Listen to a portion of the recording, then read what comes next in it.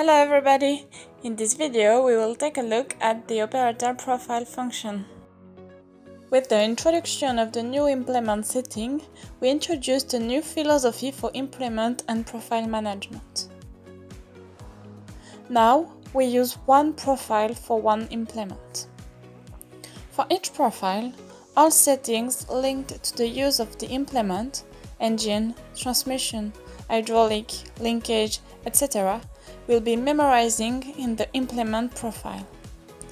In order to create a new profile, select the name on the top right corner and then plus.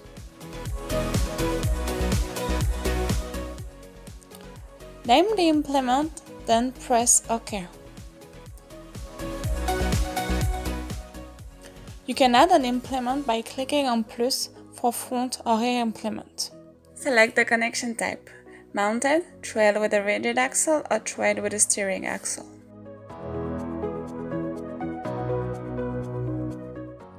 Fill in the working width. Then fill the distance between the working line of the implement and the tractor hitching point. Select the tractor direction for trigger activation, forward, stationary or reverse, and then you can select the implement trigger.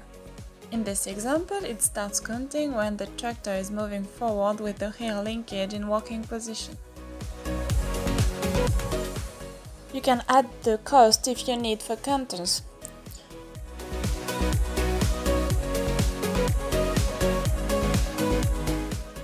You can add an overlap depending on the application and the GPS accuracy. The system will calculate the distance between well lines considering the implement width and overlap value.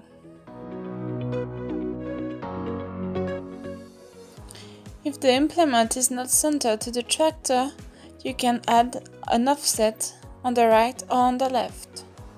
Enter here the value of the offset. Is the distance between the middle of the tractor and the middle of the implement. You can then see the implement offset on the map.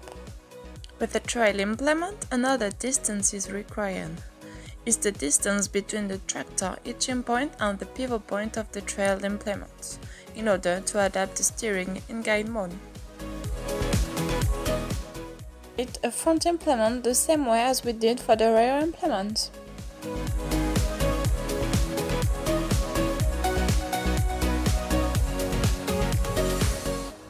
In this example, two implements have been created under the same profile.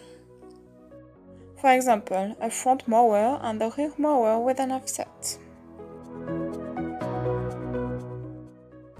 Remember, in order to start the mapping, you need to activate the icon Start on the top of the screen. Red point will appear when the trigger and the direction has been assigned previously.